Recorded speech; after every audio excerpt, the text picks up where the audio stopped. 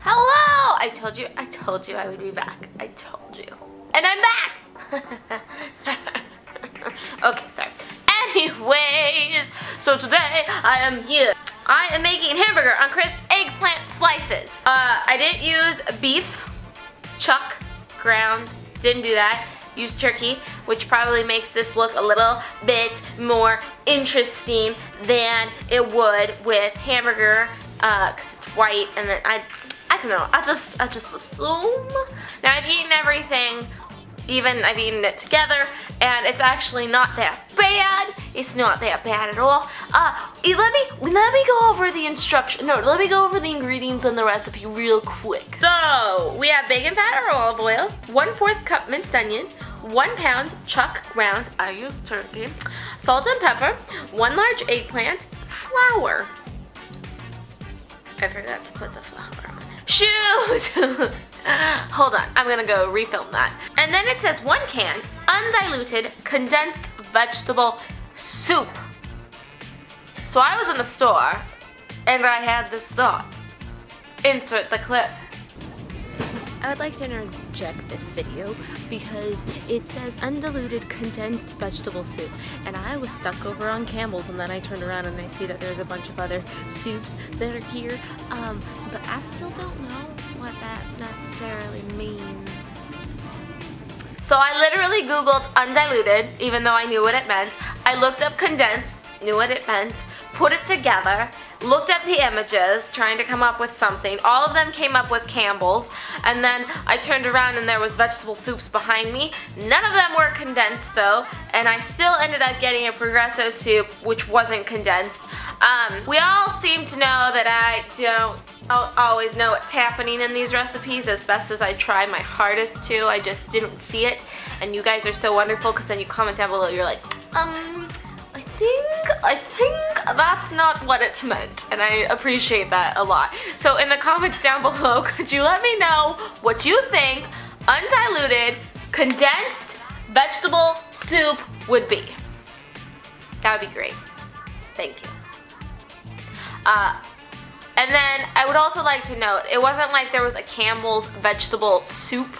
It was like beans and bacon, beef and barley vegetable soup, beef vegetable soup made with beef stock. It wasn't like just a vegetable soup, so I was very, very lost in the soup aisle of Safeway. So in a saute pan, you are going to put in 1/4 cup of minced onion until translucent and sauteed, delicious. And then you're gonna put in 1 pound of chuck ground or turkey meat, 1 pound, just the package of turkey meat. I like turkey instead of beef, so that's what I decided to do.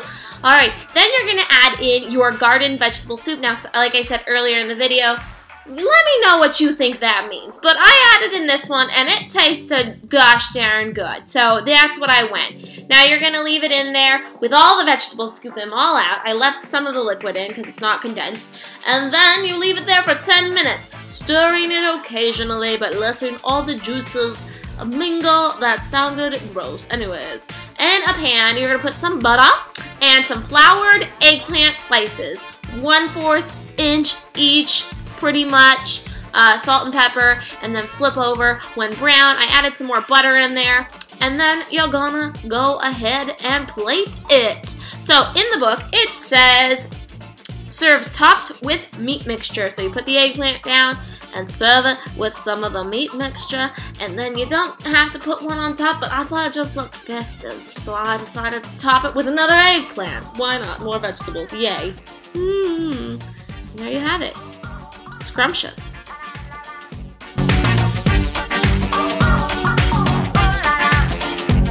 Okay, so we have some eggplant, and we have the ground turkey, and I like both of these things, so I think it's gonna be nice.